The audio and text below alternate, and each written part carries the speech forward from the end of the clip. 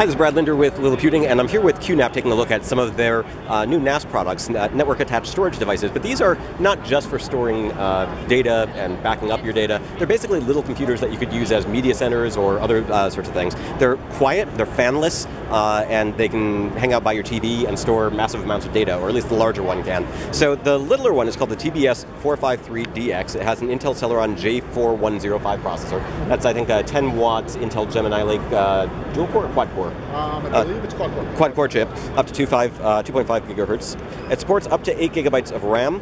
Does it ship with 4 or? It comes diskless. So okay. you put in your own. You put in your own memory as well? Oh no, it has memory. Right. So does it come with a 4 gigabyte memory card? 4 gig, yeah. Yeah, but you can. There's two models, 4 gig and an 8 gig. Okay. So depending on which one you purchase, you can get that option. It supports 4 M.2 storage devices, so you can have redundant storage, or you can just sort of put more storage in if it's cheaper to buy a bunch of those.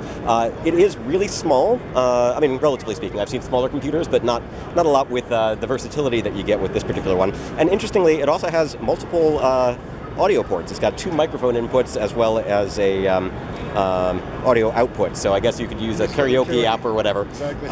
There's a much larger model, which I'm not going to try and pick up with one hand. Can you actually grab that for me and show me the back?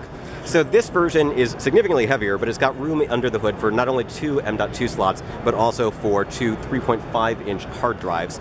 And so you can actually pull them out from here and swap them, clone them, do whatever it is that you need to do. So if you wanted to have twice as much storage, you could do that, or you could have them arranged as RAID drives so that you could duplicate your entire media collection. So this is probably more fitting for somebody who wants to store terabytes of data as opposed to some smaller gigabytes of data that you could probably do on an M2 card. Of course, the hard drives won't be quite as fast, but for media storage, it should be fine. And you can use the M2 for other things if you wanted to. So these are the latest products from QNAP. They're available now, I believe, right? They will be in the probably next month or so. They're going on sale.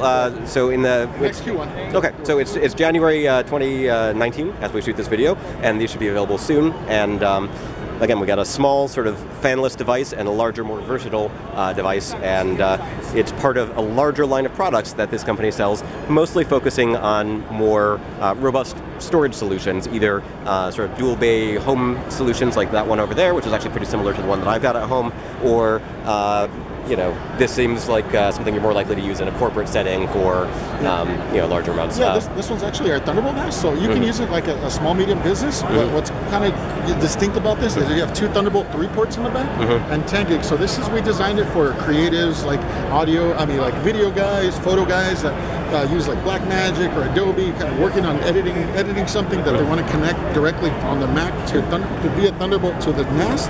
They have that option, and it also has 10 gigs. So it's good for collaboration. You have multiple people working on an editing job, and all stored in one location. Right. So you've got massive amounts of storage. It's they're basically all computers, is what they are. But they're running a custom Linux-based operating system called QTS or something. QTS. And you can break out of that. I know there are some people who actually just use them as Linux computers, or you can run a virtual machine hosted on these as well. Exactly. And this particular model is one of the more powerful yet, with a Core i5-8400T processor. It's a much higher power, higher performance 6-core processor when compared with the lower power systems in the fanless models. So again, quick look at some of the new products that QNAP is showing off at the beginning of 2019. Some are currently available and some are coming pretty soon. Yeah, absolutely.